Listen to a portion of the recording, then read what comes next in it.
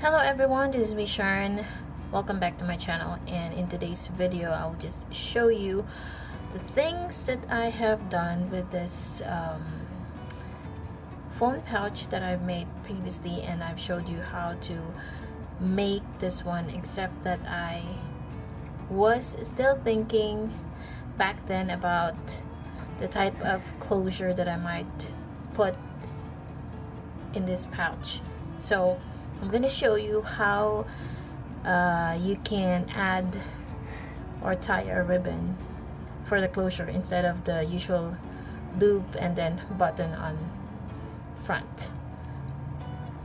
So it's very easy. All you need to do is we're just going to, of course, use the same color of the yarn that we use for the flower edging, and you can use whatever color that you prefer. And then I'm gonna use a 2.3 millimeter crochet hook. So this one I bought at Japan Surplus. It's branded, but it's the cheapest one that you can get when you buy at a surplus shop, Japan Surplus shop.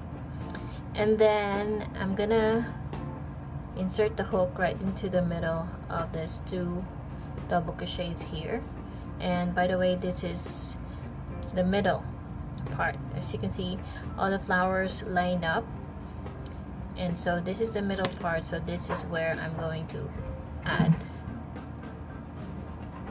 and then I'm gonna work a slip stitch.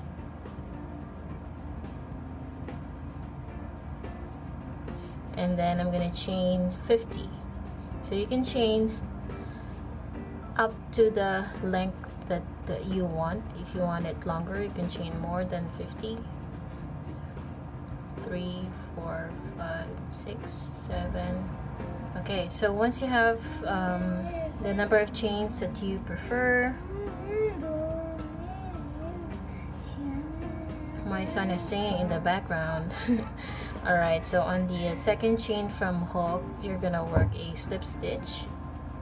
So just keep working slip stitches until you get to the last chain.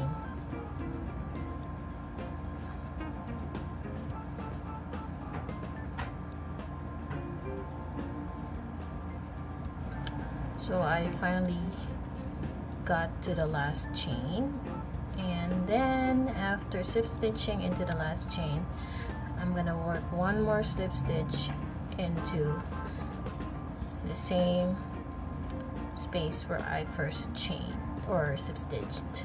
And then after that, you can chain one by securing the stitch and then cut off, and then weaved in the ends.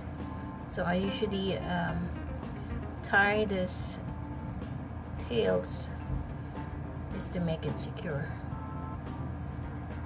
and then after that I'm going to weave in the ends. That's why I'm using the same color, so that it will be unnoticeable once you bury the tail ends, as you can see here. So you won't see the tail ends.